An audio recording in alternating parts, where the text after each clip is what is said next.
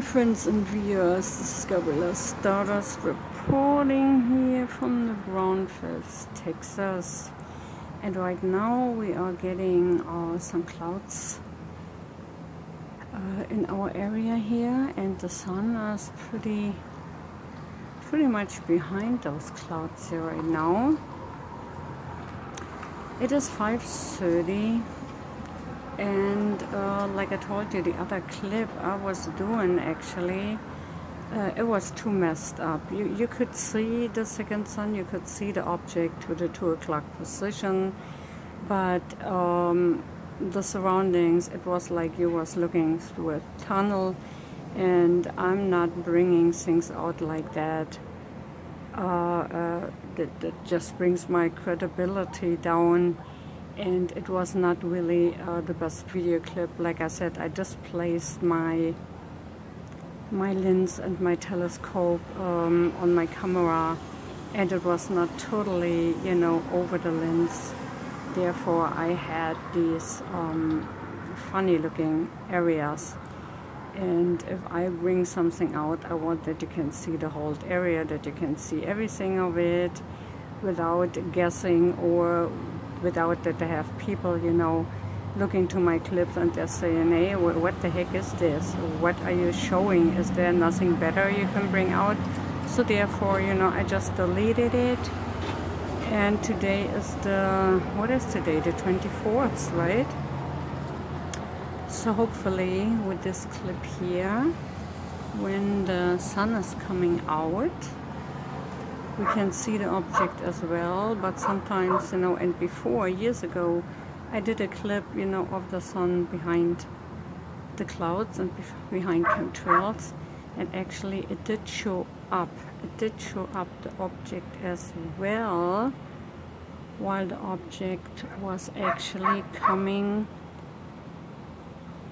out of the clouds, from behind the clouds, which was actually pretty cool, because this was the way I actually could show my viewers that it was not a lens flare, that it was the object of the second sun, one star, moon, dwarf, exoplanet. However, you know, astronomers are, you know, calling those objects, but not planets. And I don't want this here in my video clip, what the heck. And honestly, a lens flare cannot appear, disappear, and coming back after certain days or weeks. A lens flare is not stationary. The lens flare is not hiding behind clouds. And with this clip here today, I try to show you one more time what I have captured years ago, just to the other side of our sun, not the 1, 2 o'clock, 12 o'clock position. It was 10 and 11 o'clock position. And it was far out, away from our electric sun, and you know, it was a different position then. And then over the years I captured, you know, this object again, not all the time.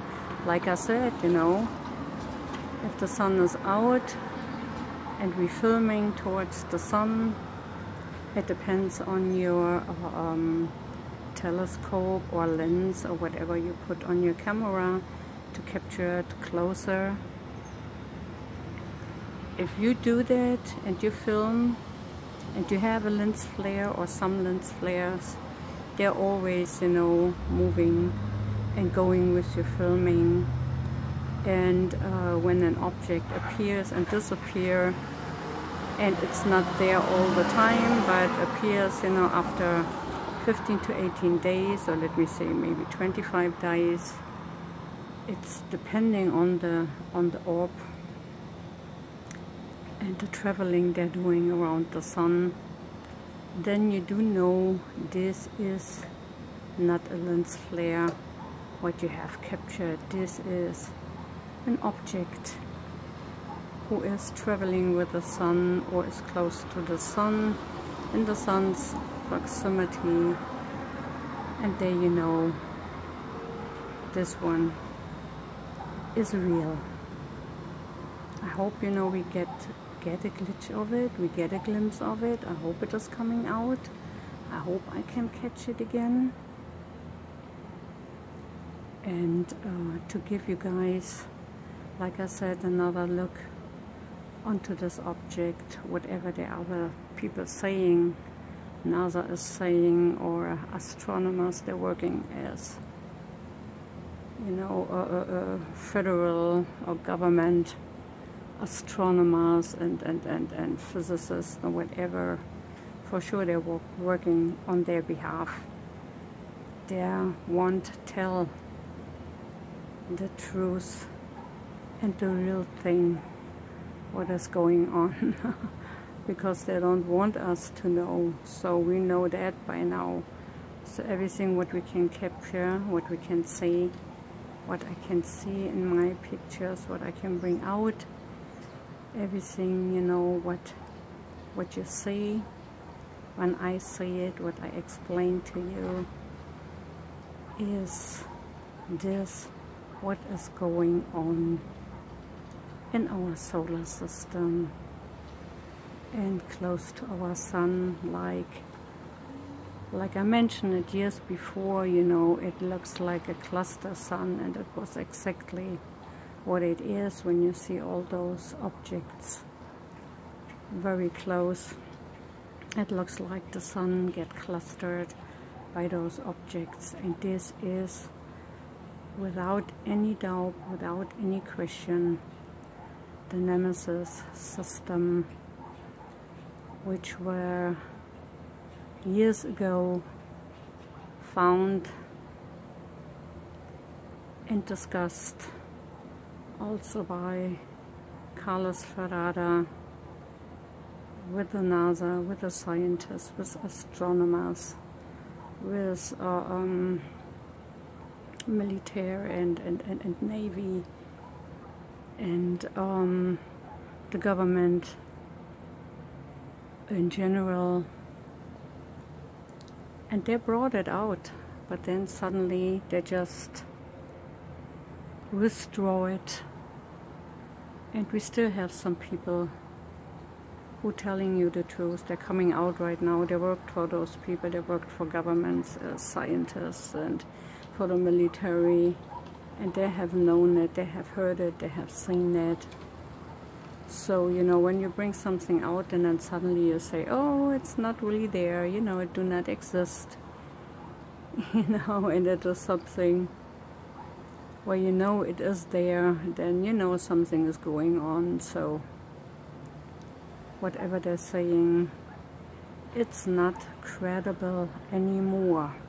The same with unidentified objects, which were seen from pilots, you know, having years of experiments, you know, in the air as a commercial, you know, pilot and captain, as well as these military guys from the Air Force who have seen them to hundreds and thousands.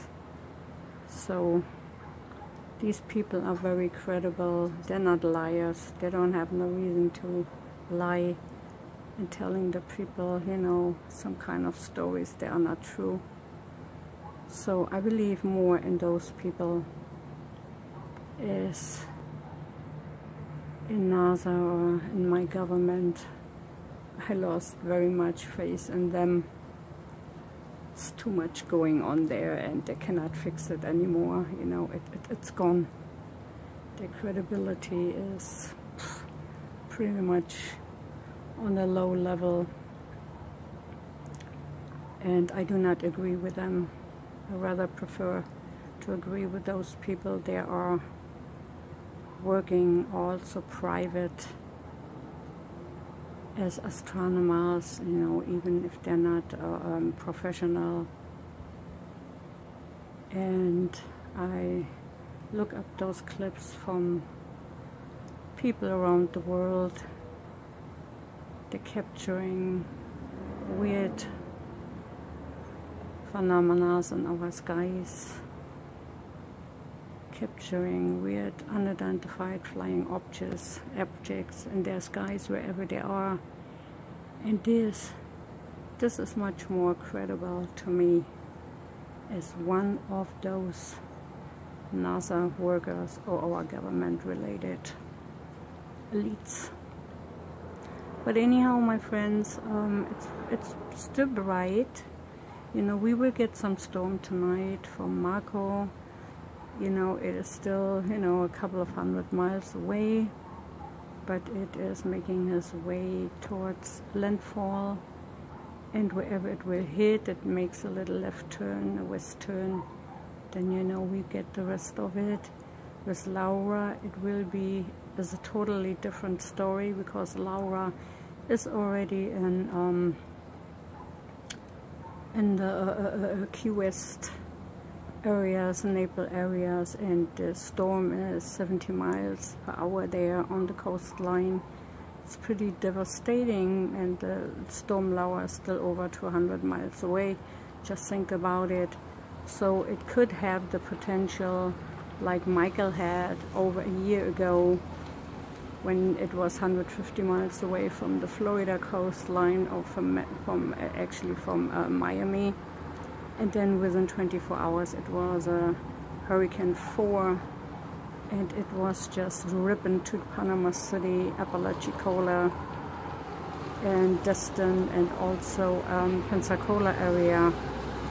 So this could very much happen again with Laura, and if Laura is coming, we might get hit a little bit harder, even, you know, 230 miles inland here. But it could be devastating as well. I don't even want to think about the coastlines, where they said it can bring, you know, 8 to 11 feet of water and high, you know, waves. And this is pretty much enough to mess up, you know, the beaches, and bring devastating rainfall to the coastline of New Orleans, Louisiana, Houston, Baton Rouge, and our Texas area here, and then, you know, into our inland with tornadoes. Right now it looks like tonight Panama City, Apalachicola, this area, all the way up to Pensacola and Destin will be hit pretty much, you know, with a very bad thunderstorm. And the outlayers of Laura. Marco is much smaller, is not that far out. So what they get right now is from Laura. So with that said, my friends, I hope I could catch something here. We still, like I said, we still have the clouds all over the area here, and I don't know if there's anything I could have captured if the skies, excuse me, stay open, so that I might be, you know, can show you the second sun again to the very right side of our electric sun, or our real sun, or sun simulator, whatever. And if I found something, for sure I will bring it out. So you all stay safe, whoever lives on the coast areas, and also the other people more at inland, South Carolina and Virginia, wherever that will go after coming and make a turn. So you all stay safe. Love you all. Talk to you to another day. Another time, my friends. Bye bye.